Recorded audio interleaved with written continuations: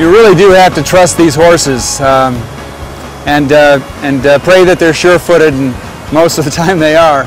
We put these shoes on the horses before we even take them out here. Just helps them get around on the rocks a lot easier.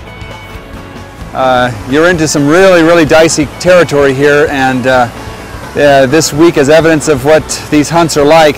You're going vertical, up, down, sideways, sides of hills, everything. It's pretty exciting and kind of gets your heart racing quite a bit in some of these situations, but good horse makes all the difference.